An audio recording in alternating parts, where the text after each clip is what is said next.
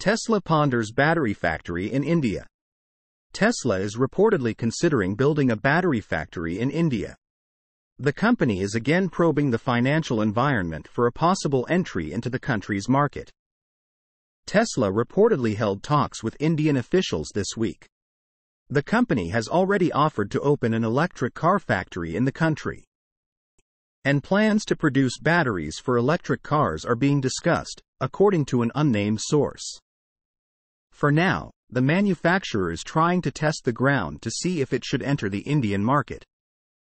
Tesla is still testing the waters and trying to understand the local policies, said the source, who declined to be named as the talks were private, Asia Financial reported. According to a person with knowledge of the matter, recent talks focused on India's taxes on imported cars. However, they mostly concentrated on how Tesla could use a government scheme to enter the market, the source said. India has earmarked about $6 billion in two programs to boost sales and production of electric cars in the country. Under the schemes, automakers and battery makers can receive some incentives for selling and exporting locally made cars and parts.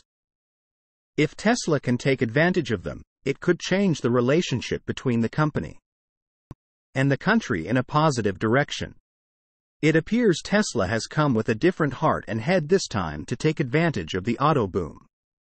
In India, Tesla can negotiate on things like taxes better if it first sets up a plant, said Mohan Shukla of New Delhi-based public policy advisory, White Dolphin Media. Source: reposted and summarized from Eva Fox at Tasmanian.